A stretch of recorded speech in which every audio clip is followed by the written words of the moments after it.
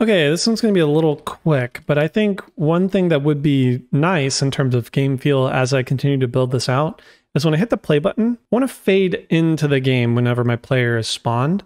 And so we're going to do a really quick camera fade just to set that up so that when I press the play button, it'll start black and it'll fade into the game and feel like I'm waking up or something as we go into the player control. There's lots of places you could put this, but I think it makes the most sense to me if I'm obtaining control of a new character, that's when I should see the fade. So I'm going to put that on the character controller. So that's specifically the thing that gets spawned over here. So if I click on SS game, this SS character right here, I said controller, I meant the character. So when the character gets spawned in, we're going to play the fade. So I'm going to double click. So what I want to do is I want to use a node called begin play. So I'm going to right click, type in begin play. And this event gets called right when this object is created. So in this case, it'll spawn it in at the beginning. We want something to happen.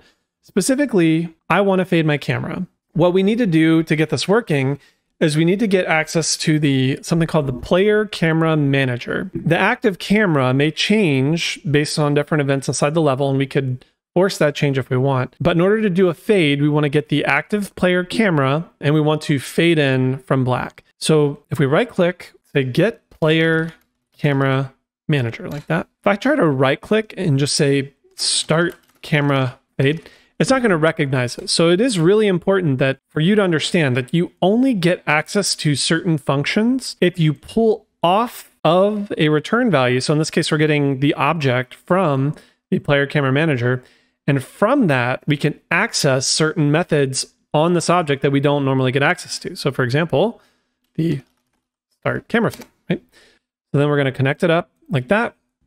Now we want to start from black, meaning if you hover over this, 1 is fully opaque solid color. So we'll say 1, so start at 1, right, from alpha 1.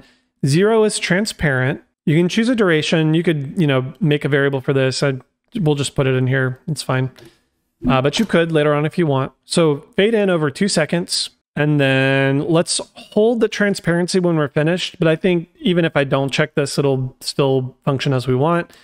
So hold when finished. Color is black by default. I think that's fine. We could fade audio if we want, but we don't really have anything relevant to that right now. So we'll keep that unchecked. So that's all we need really. If we compile and we save, we come back into our scene, hit play.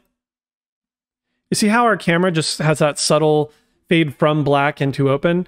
It just feels a lot nicer when we hit the play button and we start playing the game. We can start moving around.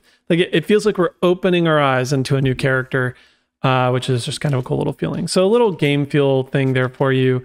Just as we start to build this out, we'll make this feel good as we go.